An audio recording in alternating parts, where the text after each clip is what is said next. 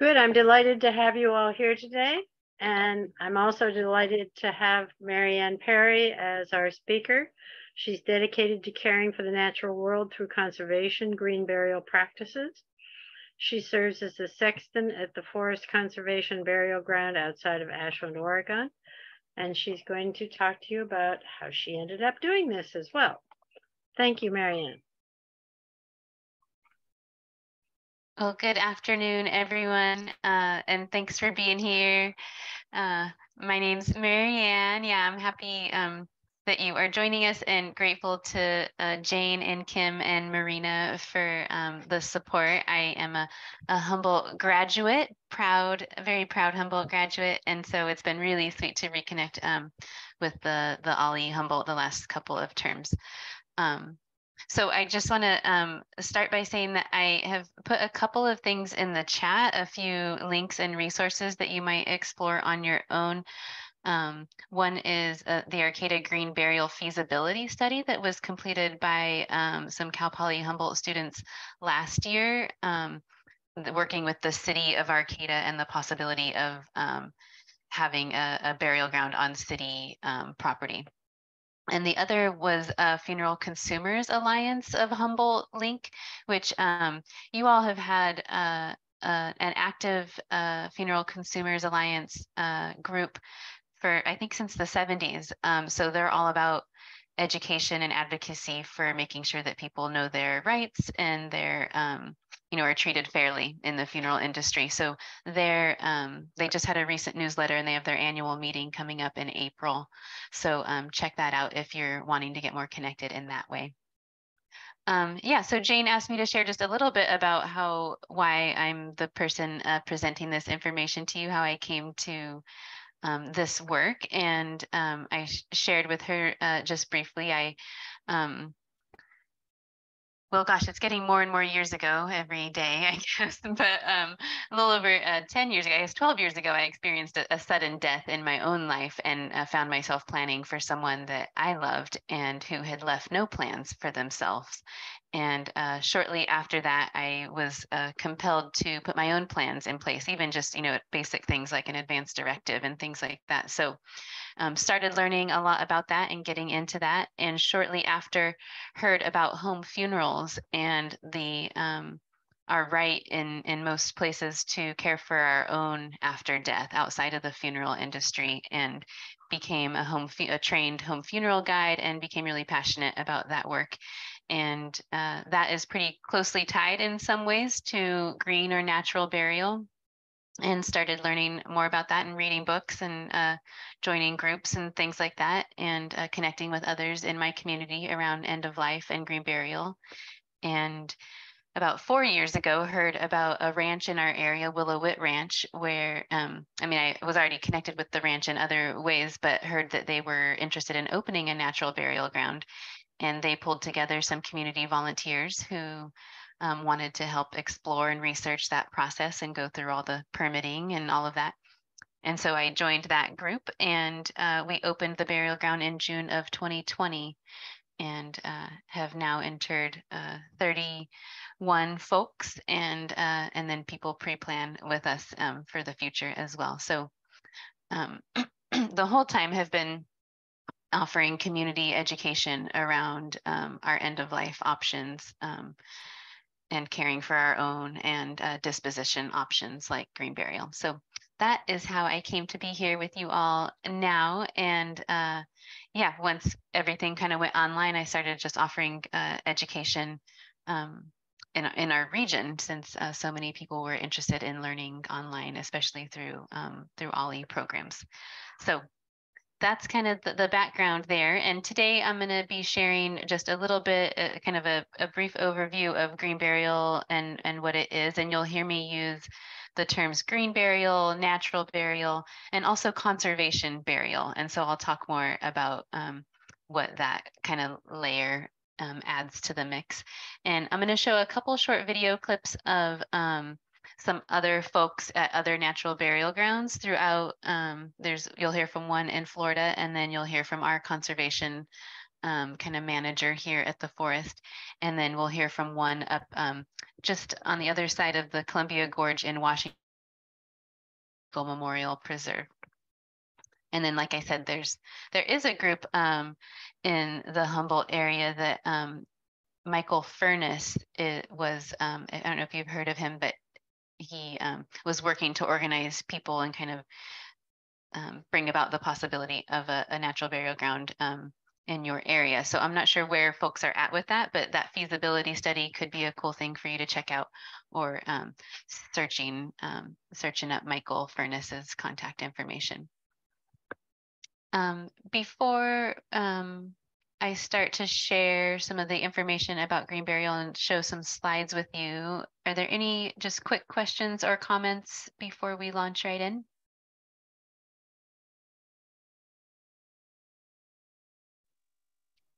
Oh, hello. Yeah, go ahead. Oh, my name is Patricia Ellard Abler, and I'm just interested.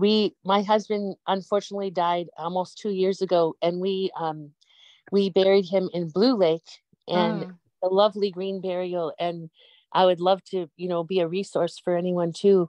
I worked with Paul's Chapel, and we just really had a wonderful experience. So we're just anyway. There we go. Good. Thank you for sharing that. Yeah. Anything else out there? Okay. All right. So the photos that you'll be seeing here are, except for the cover photo that you'll see first, but all the rest are taken at the Forest Conservation Burial Ground, shared with permission by the families. And let's see there. Yep. Oh, I'm sorry.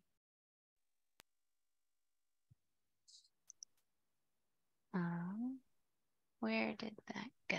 Give me just a second. Thanks for your patience.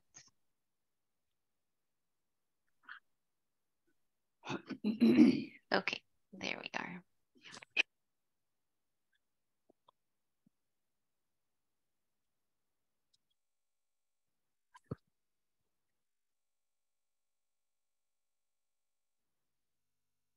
Okay.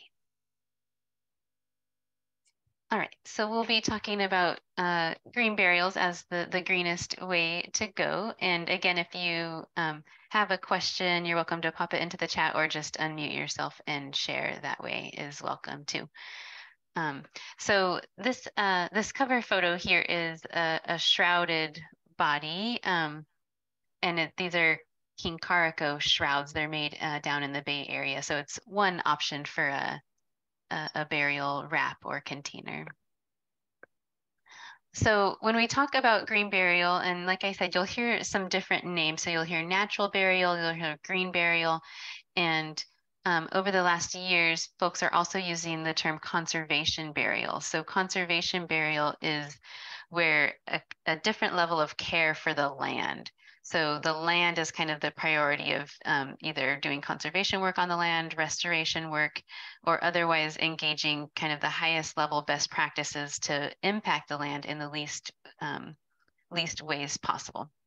So when I say green burial, it could be, any of those layers. And you might hear of folks that have had, parts of a green burial, and even in a conventional cemetery.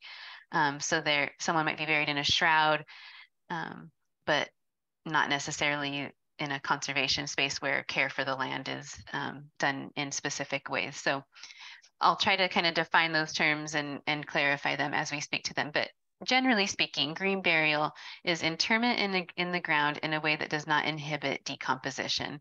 And actually, there's a lot of things that are done to encourage decomposition. So one of those is the shallower grave, not embalming the body, using completely biodegradable burial materials, whether that's the casket or shroud, and then no vault or grave liners. So not burying, metals, plastics, or concrete that those are usually made of. So that is kind of the basics of what makes it a green burial. And so there are, of course, layers to that. And, anytime that we sort of name something, so if we call something green burial, then that name can start to take on many definitions. So there are some people in the field of green burial, and especially that are really towards the conservation burial work, that really don't want to call anything a green burial unless it really meets all of these things. So there are conventional lawn cemeteries that will allow elements of this, like they might require a vault or grave liner, but they might allow the family to just invert the vault or grave liner and not put the lid on, so that the bottom has access to the earth. And really the reason that vault or grave liners are used is really more of a cemetery maintenance thing. So when a grave is dug and the casket is placed, or the shrouded body, the soil is going to subside over time no matter what. And so the vault or grave liner delays that time frame so that the subsidence happens more gradually and later. And so when they are mowing these lawn cemeteries with large mowers, the ground stays nice and flat longer, and it's easier for cemetery maintenance, and then keeping it a nice flat surface for visitors and such. It's also a huge use of resources that we're putting into the earth for forever.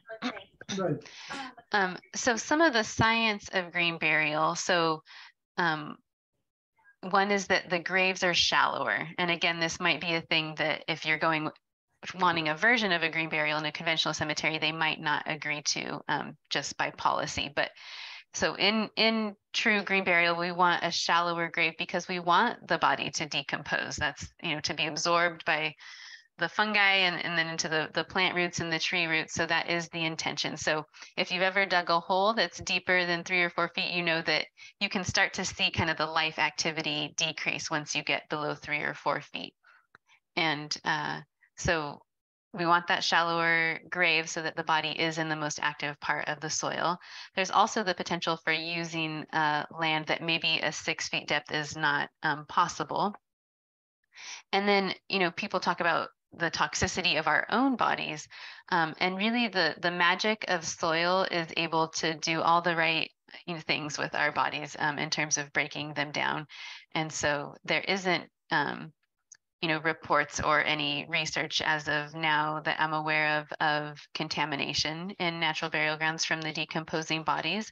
And when we do see reports of contamination from conventional cemeteries, it's really more from everything else that's buried, not the body itself. It's the toxic glues and other chemicals in the caskets really that are buried. So that's where the contamination is coming from. And even embalming fluid is said to be sort of neutralized by the soil, and not an issue necessarily from, or at least not a research documented issue that we know of. It's really embalming. The dangers of embalming are really to the embalmers themselves, who have a higher incidence of cancer just from exposure to the embalming fluids.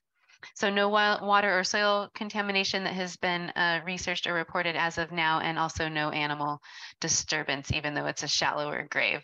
And so the Green Burial Council, which is a national organization that certifies cemeteries and burial grounds, funeral home practices, and also funeral service products like shrouds and caskets and other urns and things like that.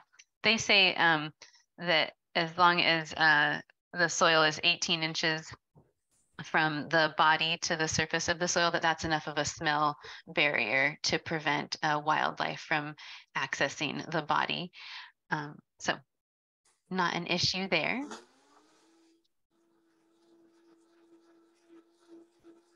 One of the things that I most appreciate about this type of disposition is the opportunity to bring environmental practices and philosophy to this part of our life cycle. And so you can see here that it's really a community experience if the family and friends want that. So in these photos, the age range of people participating in closing these graves is from 6 or 7 to 94. So there's really some way for everyone to engage in this process.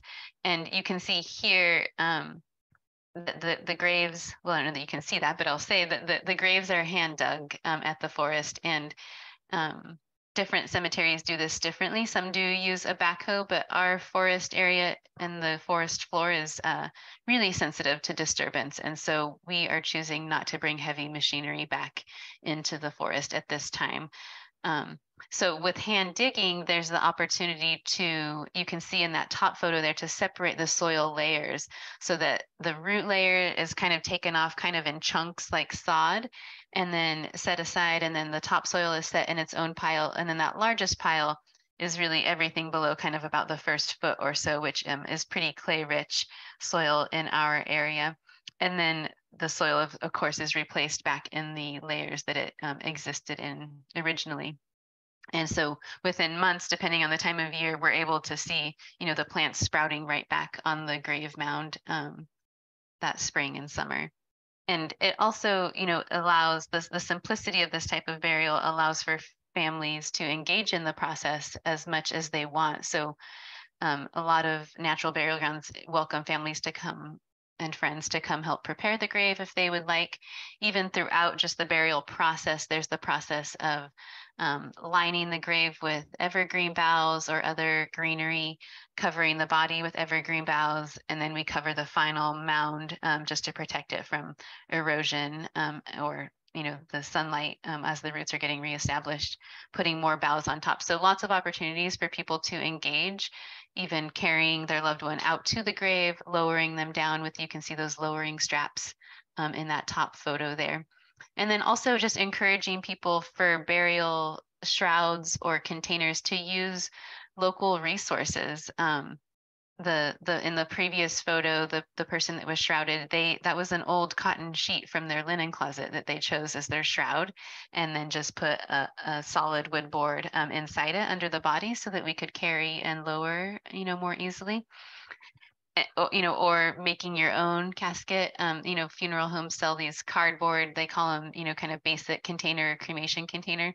I think they're wonderful for green burial. It's just a simple, raw, natural cardboard that can be decorated if people want, but it's also, I think, a really low impact on the environment to use that kind of container. So, in conventional cemeteries, often there's the use of pesticides and herbicides that are, endangering the workers, but also our communities as those chemicals leach into the rest of the land, and then requiring, vaults, which are, resource intensive, and then, of course, the embalming fluid piece. So a lot of folks have chosen cremation because I think that they're, in comparison to a full-on conventional burial, they are the more, the less resource intensive choice. But you can see from here that it's quite a bit of energy input and the resulting pollution, from the cremation process. And, now we are, here's some information just about resources within a year in the US that we are, either burying or just putting out into the environment. And so, quite a bit of concrete and embalming fluid being put out there, and metals, and then just the use of fossil fuels for that all of those things entail. So I know that this is kind of small, and you can find this on the Green Burial Council's website if you want to see a larger image and zoom into that. And we have other disposition options that maybe you've heard of as well. So on the left there, you're seeing alkaline hydrolysis or water cremation, which they say uses about 1/8 of the energy input as compared to flame cremation. So you're placed in this machine that you see here that's a highly alkaline solution. So basically it dissolves all the soft tissue. And then just like in flame cremation, the bones that are left over are then pulverized and returned to the family. And this is legal in close to 10 states, I think, at this point, maybe more now. But it's legal here in my state in Oregon, but I don't know of any operators. So it's, it's a whole machine to be purchased or leased and to maintain. And I'm just not sure that it has had the, that consumers have taken to it as much as maybe in other places. And then on the right here, you're seeing what's called one of the cradles, and this is at Herland Forest. This woman is Elizabeth Fournier. She's a funeral director here from Oregon, up near Portland. She's also called the Green Reaper. If you want to look her up, she wrote the Green Burial Guidebook.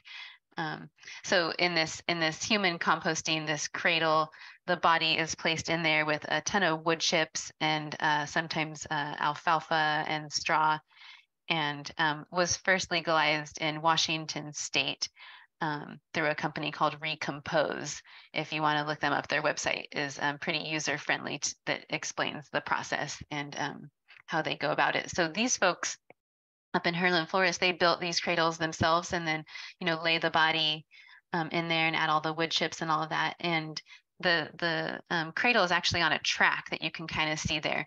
And so I think every couple of weeks, is my understanding, they roll them back and forth, but there's nothing else added, no energy input.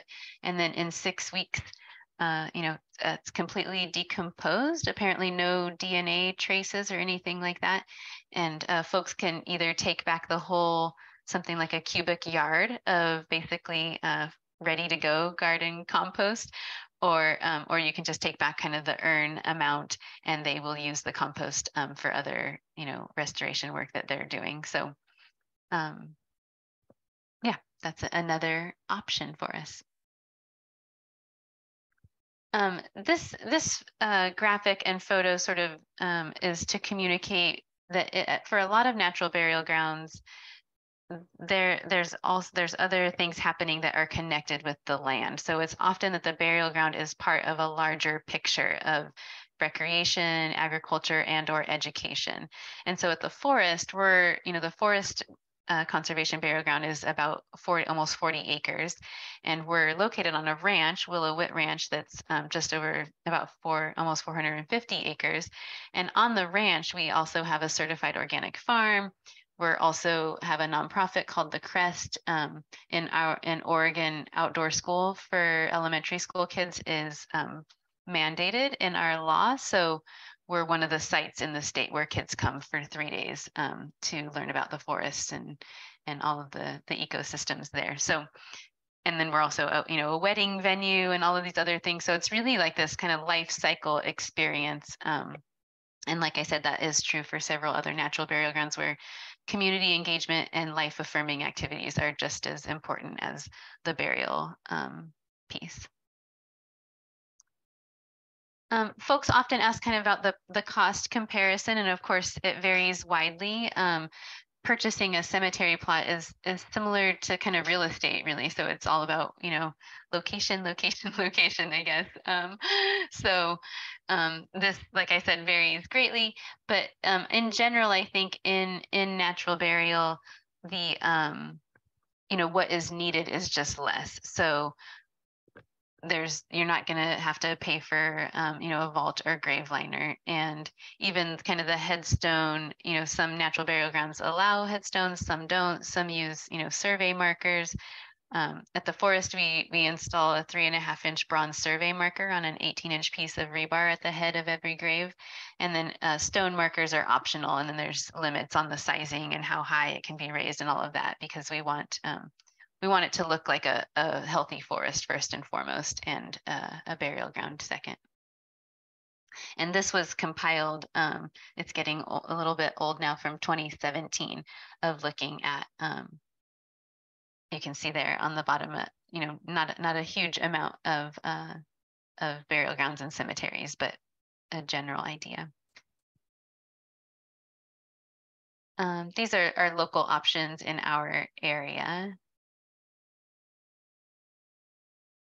So where you can have a green burial, I always encourage people to approach your own local cemeteries and such. It's, whatever, people running these establishments, the more people that they hear from that are interested in something, the more that they are going to become aware of it, tune into it, and possibly open to the idea. And so in cemeteries, there's, some of them are what's called hybrids. So they will allow green burial, or at least some elements of a green burial intermixed within the conventional burial sites. Others that are called hybrids have set aside specific areas that are the green burial area that maybe they even manage a little bit differently. So asking about that, educating yourselves, and then educating others. I mean, there's something really convenient and yeah, of being buried, you know, close to where you're living or in your own community, even though we can still, you know, be shipped wherever we want, really, to be interred wherever. But you know, communicating with folks in your own area is something that I advocate for. And the Green Burial Council is like I said, a nice resource, a national nonprofit, and so they help educate and even certify, you know, funeral directors themselves, and then cemeteries as well. And then I said funeral service products too, like shrouds and urns. And for the Green Burial Council also does this certifying of cemeteries and burial grounds themselves. So the 3 levels of certification, I mentioned hybrid. So that's when there's a mixture of conventional practices with green practices. There's natural, and then there's something called conservation. And so the difference between natural and conservation, one is burial density.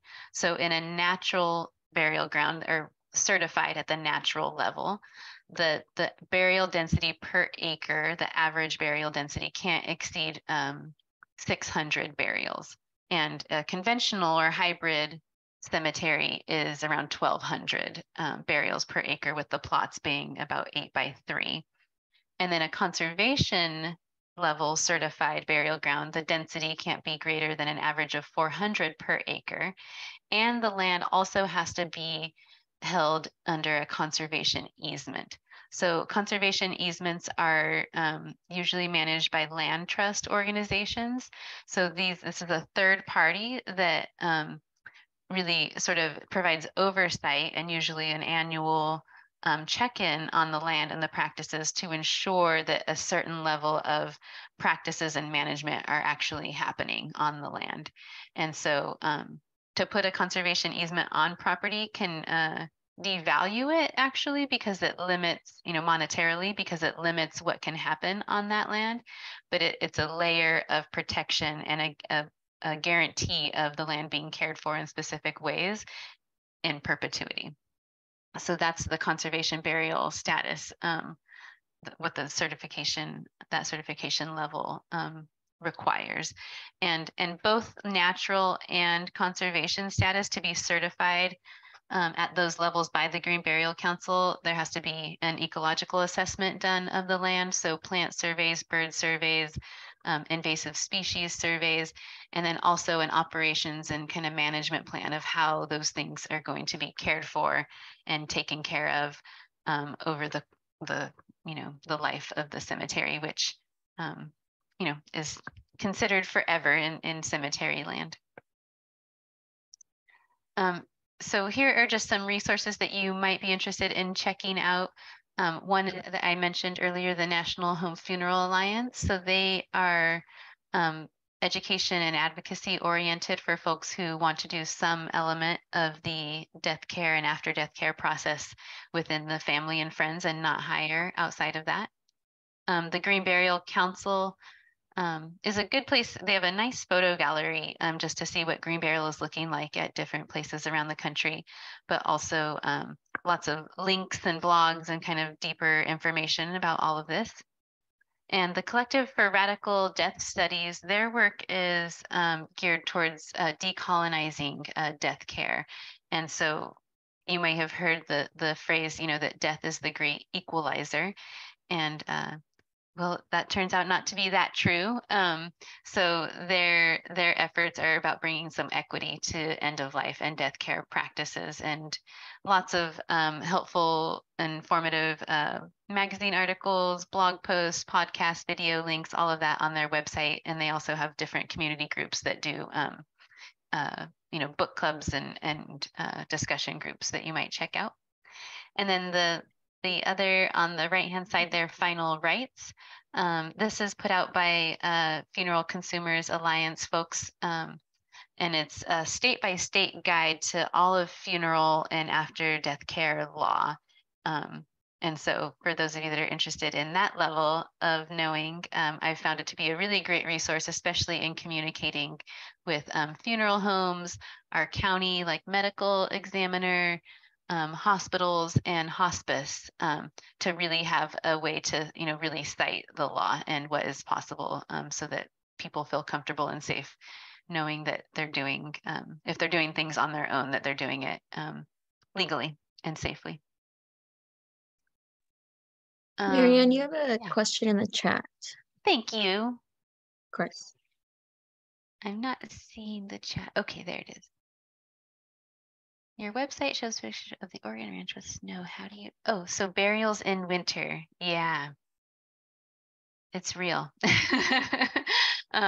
We just had our excuse me, our snowiest burial yet a week ago, and so we are at 5,000 feet, and most years, 2008 and previous, there was a solid winter snowpack at the ranch, 3 to 4 feet, that held on for months. And that hasn't happened since, winter of 2009 was the first that became really intermittent. So we'll get a big snow and then it'll melt the next week, and then we'll get a little bit more. So we happened to have a couple of feet last week for this burial. Where we're located, our road is on county land and normally is not plowed. It's we're surrounded by Bureau of Land Management land, so we contract with them to do all the plowing up to our ranch. So the road, clearing the road is not an issue, and then just making sure that the family or friends or the funeral directors, if the family has hired one, have all-wheel drive or four-wheel drive to get to us. And then, the snowpack isn't significant enough that the ground really freezes. So beyond the first maybe frozen inch or two, the preparation of the grave is really pretty much the same. We do have to do snow removal, of course, a path to the grave and around the grave. And we encourage folks to if it's an at-need burial, to choose a spot that is closer to the parking area. And if they've pre-planned with us and they've chosen a spot that's farther back and we can't get there because of snow, then we would have to ask the family to move to a spot that's more accessible. And on the family side, if a death has occurred and we had a big snowstorm, like I said, it's not that the snow really sticks around for months anymore. Or hasn't, at least for the last year. So the family also has the option of, keeping their loved one's body in refrigeration. And when kept cold, our bodies stay lovely and intact for many, many weeks, actually. So, if they wanted to have the burial later, that would be an option too, if they don't want to move to a closer spot. And you'll hear from well, we won't hear from her video today, but there is a burial ground that I really love, Green Springs Natural Cemetery outside of Ithaca, New York. And they have a big toboggan that they use to transport the body to the grave in the winter snow months that, looks really, really beautiful. So one of the things that we offer and that other burial grounds have different ways of offering is a community support fund. So for folks who come to us for an at-need burial that don't have all the funds available to them, we've people contribute to this fund as kind of an in lieu of flowers, so that then we can offer this these monies to people who can't afford burial with us. So just so you know that that's something that exists and with us. So that is the slides there. So I'm going to stop sharing for a moment, and I just saw another question about medical devices removed prior to green burial. We don't actually. I know that might involve burying some small amounts of plastic, and we've just decided to go with that. So we leave everything inside of you that is already in there. Any questions or comments before we move on to our next piece here? That's a great presentation. Thank you, Marianne. You're welcome. Any other questions from anybody here? Okay. I know someone who was actually buried here in Blue Lake. And apparently it was a very lovely burial. Mm. So Yeah. Yeah. And I know Michael Furness is looking for another site. Okay. Because Blue Lake is apparently full. Yeah, I've heard that. Yeah.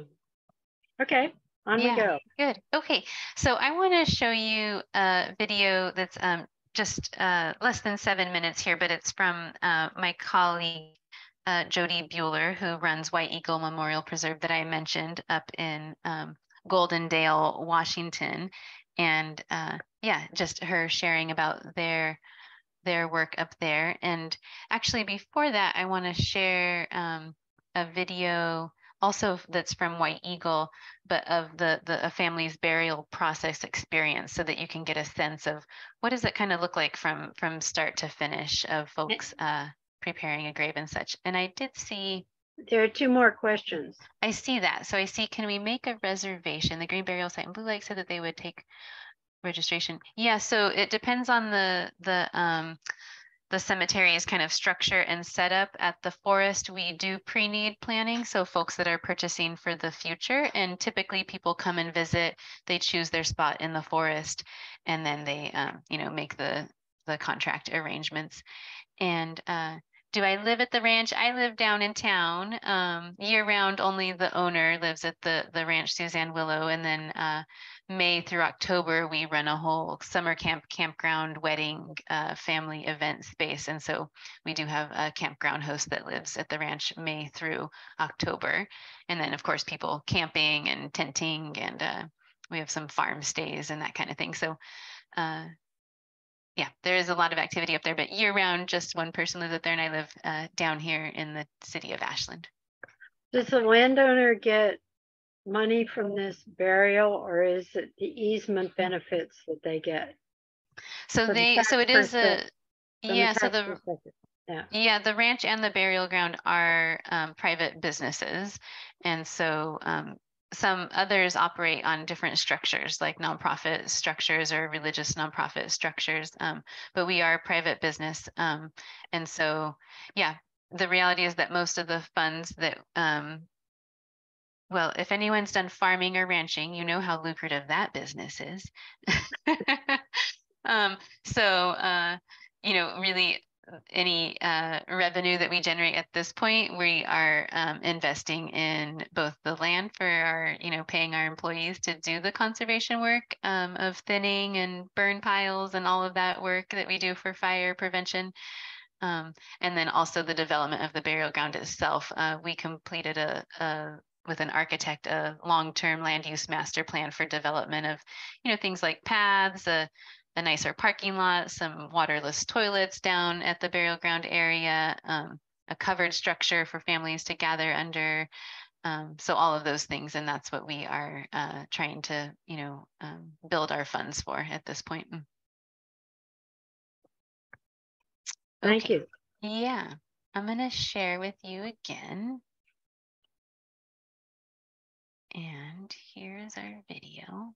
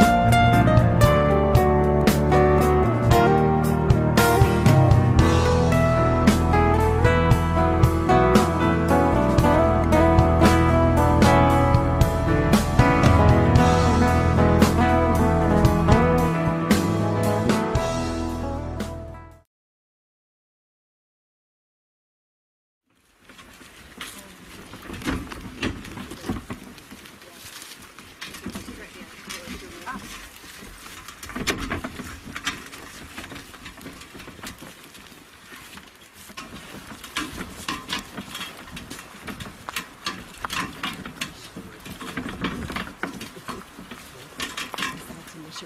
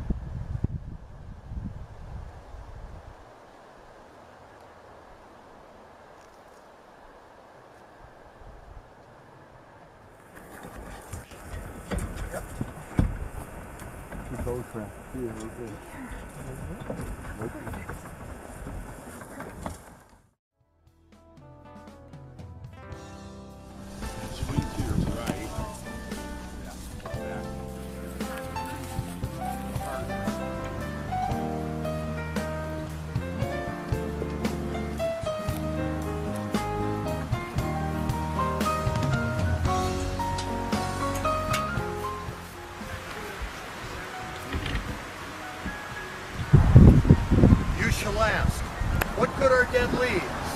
And I will tell you, they nourish the sore earth. You shall ask, what reason is there for winter? And I will tell you, to bring about new leaves. You shall ask, why are the leaves so green? And I will tell you, because they are rich with life. You shall ask, why must summer end? And I will tell you, so that leaves will die.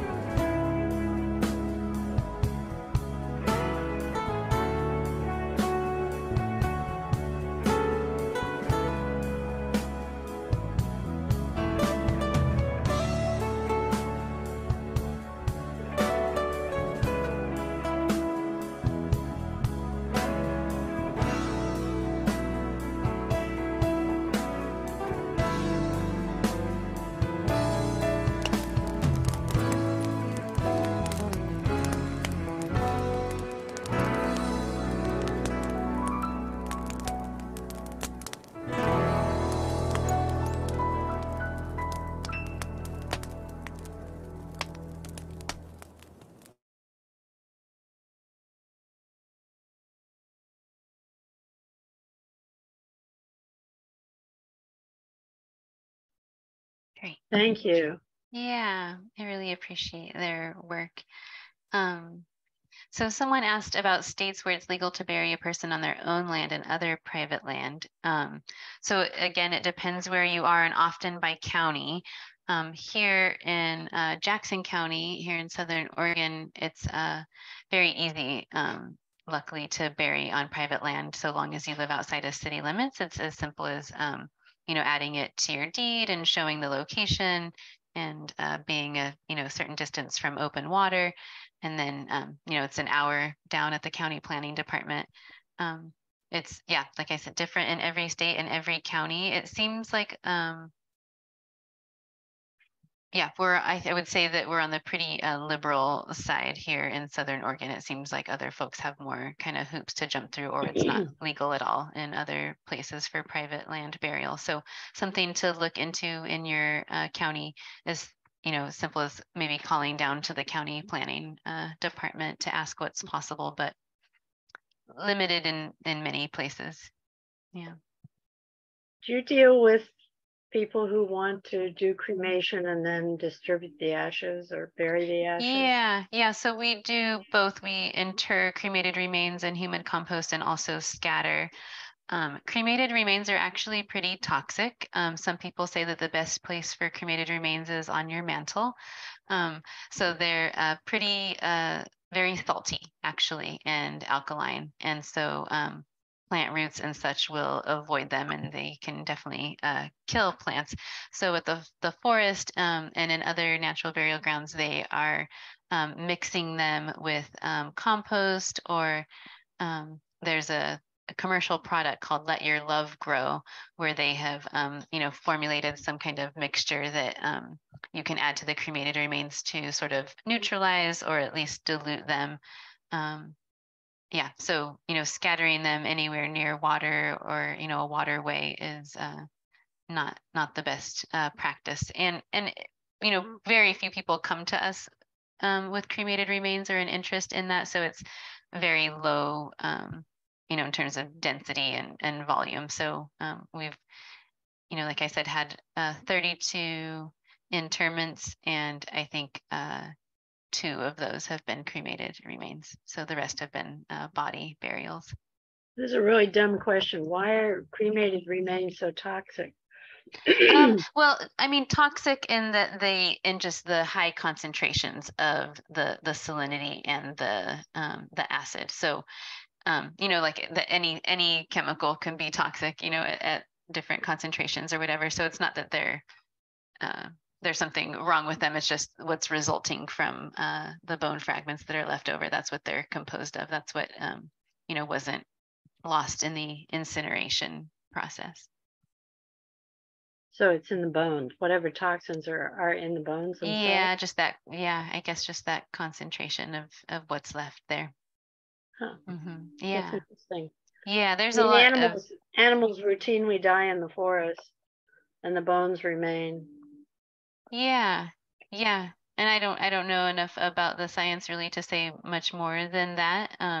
But there's definitely some stuff online and more research being done about cremated remains and their, the best ways of dealing with them or their impact in the environment. And it is a big part of discussion in the natural burial world, because folks are just, wanting to take care of the land and not, not harm what's living out there, and finding the best way to do that, and while honoring the people's right to choose that as a form of disposition, and still wanting to connect with the natural burial piece. Do you by any chance keep in touch with Michael Furness? Not directly. We have been in touch, but not regularly. But yeah, I'd be happy to be in touch with him, especially for an update on how things are going with finding the land. Yeah, he did do a presentation. There was a presentation on green burial a year or so ago, and at that time they were looking for another place. I don't know if they found one. We haven't heard from him since, so I have no idea. I'll try to get in touch with him and see. Yeah. Someone asked about transportation and green burial, and so whether it's the family providing transportation, which it's possible to get the permits and stuff in place to do your own transportation, or you're hiring a funeral home for transportation. But and funeral homes are willing to transport your body wherever you want to pay them to. So our first burial at the forest, the gentleman was an Oregonian but died suddenly in Florida. And they were able to fly him here, on dry ice, and still maintain his wishes for, totally natural body preparation and natural burial. So it's all totally possible to be, taken wherever you want. That's good news. Yeah. Any other questions before I share the next thing with you all? Go ahead.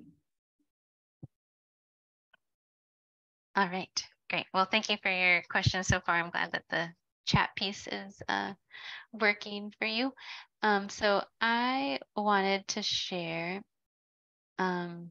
just a little bit just so you get another kind of view or look on natural burial. I just want to share a little bit of from Prairie Creek Conservation Cemetery, which is a conservation level certified burial ground in Central Florida, just outside of Gainesville.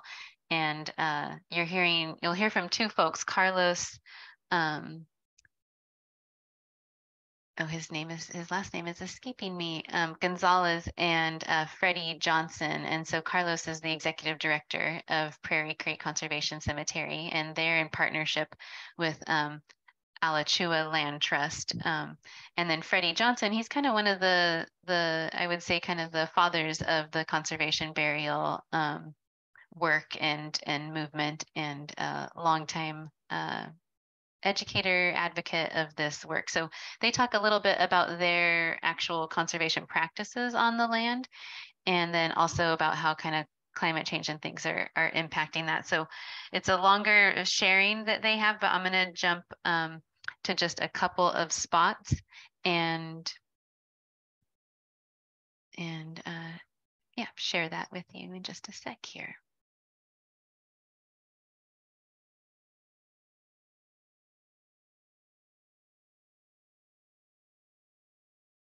And think we should get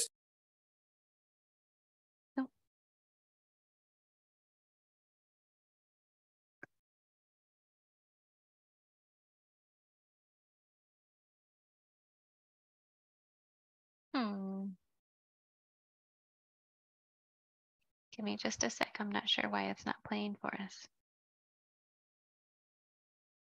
Let's refresh it. Okay.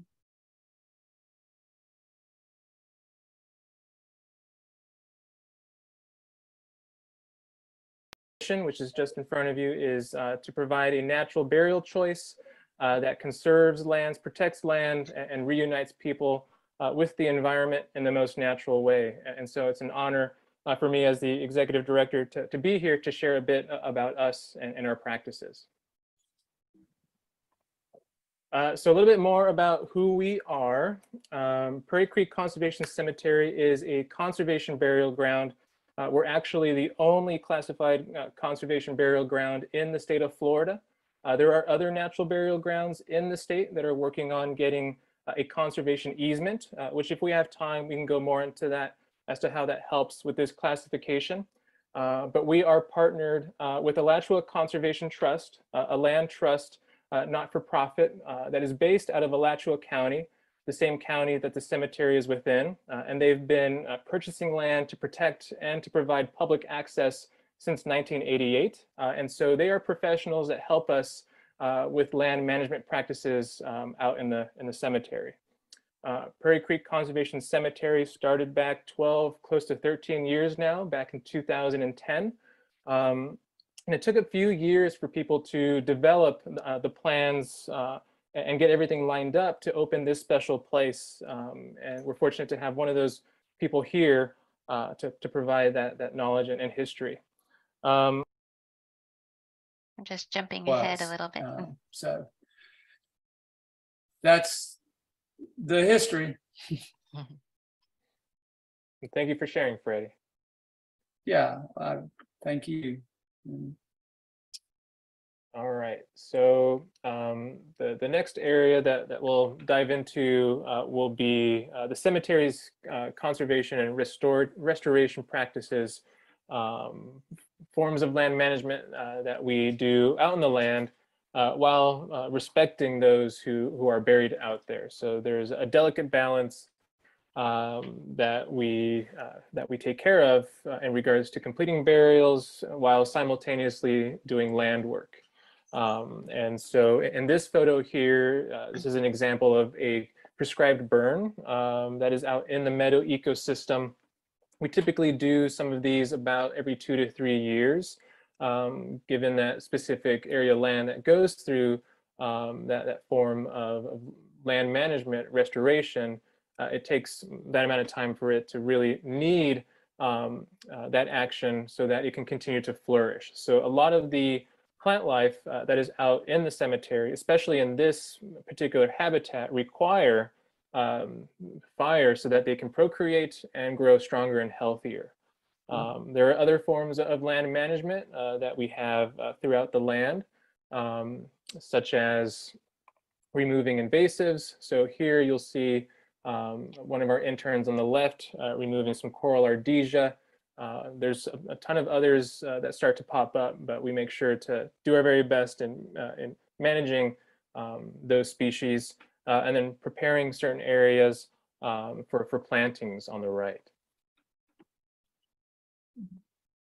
Others here is necessary tree work for nuisance trees, trees that tend to grow quickly and that flourish actually after people complete cattle grazing. And so you'll see in these photos here, some people working in the land. That way we can make space primarily for burials, but also more room for special species of trees, such as live oaks, sparkleberry trees, hickory trees, so they can have room to grow like they would have thousands of years ago if it wasn't for people interrupting and changing the landscape for their benefit. And so sometimes people think, well, why would we have to go in and remove certain species? But this just goes to the fact that we're trying to bring it back to what it was before. Prairie Creek Conservation Cemetery, part of the land there was previously owned by private entities. And so the overall health of the environment wasn't really being looked out for. In the center there, you'll see a photo of a young sapling. It's a young pine tree that's starting to grow. And so after we complete such land work, we then do burials. Then we have policies where we could potentially place spouses, parents of a minor in the same area. After we fill in a particular zone, we can potentially plant native species to rehabilitate that space, create more biodiversity, and then close it off for preservation purposes. So then we will then move on to another zone to go through the exact same system. Ultimately, by the time we're done completing burials, we would have also tended to the land as well. So that's one of the goals that we have when completing this work. This here is another example of some other forms of engagement that we have with our community. We have board members, staff, volunteers come out and collect seed from the cemetery itself. That way we can plant in other areas to boost the overall health of the ecosystem, to attract pollinators, other insects back to this area. And so that's another aspect of restoration that we're trying to complete.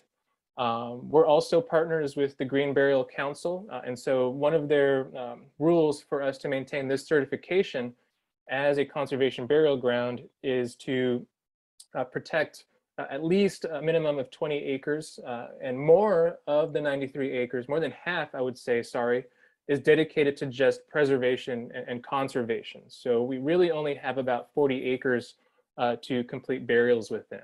The other parts of the land in these photos you'll see is we're trying to bring back by using some modern day practices, or you could say traditional techniques as well, such as collecting and dispersing. This here is another example of a community planting day that we had with some volunteers out in the cemetery. And this is back out again in the meadow ecosystem of Prairie Creek.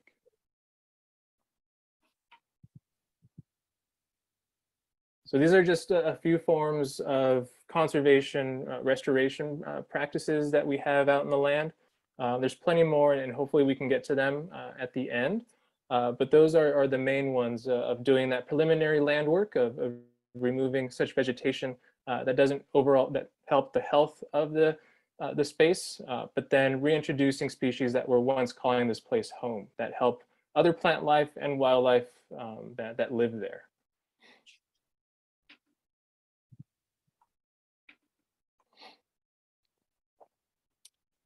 So we had been asked about the link between land conservation and burial. And so, Freddie, if you wish, I can pass it over to you, or I can start if you like. Sure. Well, I think when you talk about a link between land conservation and burial, it's somewhat what I've already stated, that it's a fairly new concept, that link. And the first conservation burial ground per se in South Carolina was somewhere around 1995 or 6. Carlos, you maybe remember specifically, but it's within a year or two of that. And the whole idea came out of Dr. Billy Campbell's.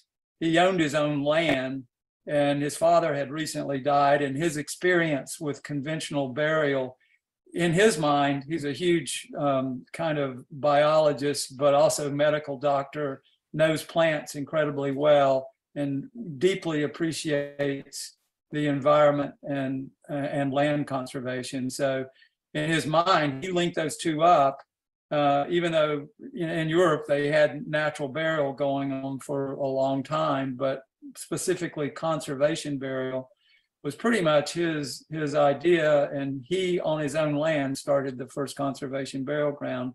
And you know, it's a very rational and sort of no-brainer kind of combination, because it has so many benefits.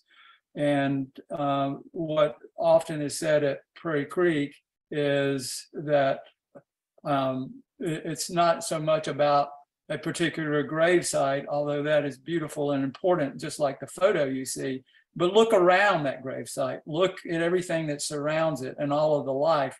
Therefore, you know, we sort of instill the concept of it as a living memorial. The whole space, the whole 93 acres and adjacent is a living memorial. And once, you know, a physical body becomes a part of it, you can no longer define a specific spot, because that life is now a part of life all around there and a part of everything. So I think it's a beautiful combination that has multiple benefits, not the least of which is, which we'll talk about a little bit in a few minutes, is it also helps to mitigate climate change. Yeah, I think Freddie pretty much hit the nail on the head there with that description of how it's linked. And so these are just some more photos of how completing such burials help us protect this special part of Florida, and that we hope others can do in the future as well.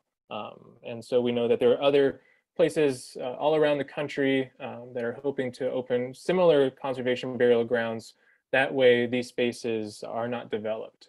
And so we hope for whoever does take on that endeavor, the best.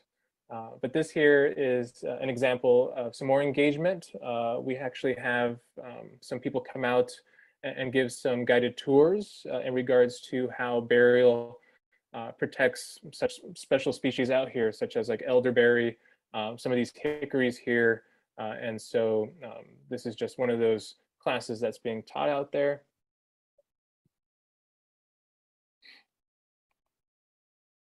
Have some pretty incredible wildlife out in the cemetery. One of our staff members was able to catch a photo of a bobcat out there, and we've been seeing them and they're young, which is quite amazing. Every morning, it's quite beautiful to see herds of deer, wild turkeys. There's a variety of hundreds of birds.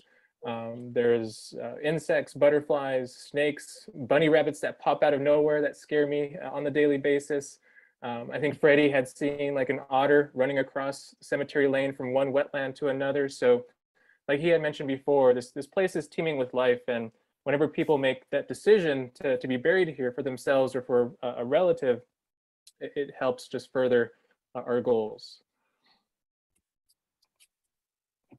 And so climate change and its effects on what we're doing, how conservation burial is actually a response to that, and us already trying to help mitigate the effects of climate change. But I guess I can just start off because I think the main question for this was, how do we see or think that climate change will have an effect on the overall space and operations? And I know for myself, it can seem quite daunting or at sometimes depressing, thinking about all the changes that the world is going through with the increase of the temperature, with the loss of certain species of plants and wildlife, and why we're still doing what we're doing. And for me personally, I feel we need to do what we can to help people and the environment. So with that, we do see a change down here in Florida. We had a really hot summer, but we're also expecting a really cold fall winter. So it's, for us, we're trying to figure out the best ways of restoring the land, and specifically, like if we're planting native species that once thrived here during certain temperatures, we're trying to think about that, of how we're reintroducing species where specifically in the land, how we're taking care of our employees during those really hot months. So there are a lot of different ways that climate change is certainly having an effect on just operations, but we're also trying to make sure that people are aware of this choice by providing informational sessions such as these. That way, a lot more people can know about this option. There is only probably a small percentage of people. I would think there was a study out saying that only 30% of people over the age of 70 know about this option or other green burial options. And so that was definitely a staggering number. I'm sure I'm missing some other ones, but I'm gonna let Freddie have some time in case he wanted to review climate change and natural burial before we keep going. Yeah, I think in terms of climate change, obviously, once again, conservation burial is one of the mitigators, and it's there's so many cultural things and habits and ways of life that we need. It's important for us to start evaluating and making changes in order to mitigate climate change, and any of them that is something that everybody eventually has to do, those kind of decisions, as in death care. It's sort of a low-hanging fruit, if you will, because it's such an easy choice that has many benefits, and people, a large percentage of folks, once they, to Carlos's point, once they understand it and see what it is, it's a choice they're excited about, and it's accompanied with many other benefits. So it really is, for that reason, a climate change mitigator. But on the other hand, climate change is going to happen to it as well. And I think the perspective that I have in terms of looking at how we might adapt to climate change, once again, conservation burial and the way and what it represents, it has a lot of resilience. Obviously, we can get more detailed and find out particularly what species we might need less of or more of. We have to continue to evaluate how to keep people involved as climate change happens. And we also have to be cognizant that, climate change somewhere down the road could, change that entire space at Prairie Creek Conservation Cemetery. But there again, because of the natural burial component of it, it doesn't create another problem. It's all a part of the best scenario at the time, because it's all nature, and even the worst case scenario, we're still better off than with a lot of other choices of death care. So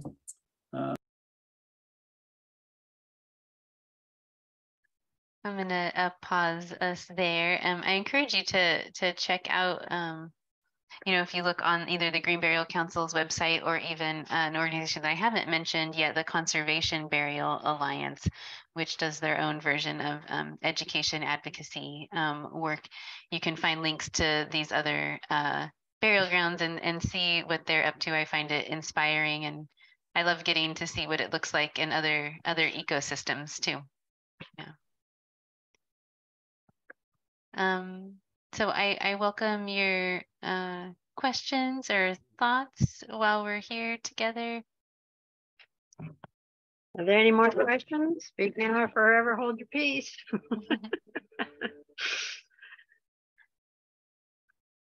Great. Nothing more in the chat. Not that I saw. No. Okay, yeah. Marianne, thank you ever so much for this great presentation and bringing in other options from other locations as well. That's very helpful. Yeah. And Cool. I want to remind everybody that on March 20th, we're going to have our next OLLI Brown Bag lunch on healthy living for brain and body from the Alzheimer's Association. Learn about research and everyday activities supporting longevity. And please remember that when you get your invitation, to keep that email and forward it and put it on your calendar, because that's going to be your link to join. And if all else fails, if you happen to lose that email for some reason, you can always go online to humboldt.edu/OLLI and go to the Brown Bag Lunch program, and the link will also be there. So it's the same link. It will be the same link every time, every program. So keep your hands on it. Yeah. Good. So you don't lose it, so you don't miss these wonderful presentations. Thank you so much. Have a great day, everybody. Thank you, Jane. See you all. Bye. Thank you.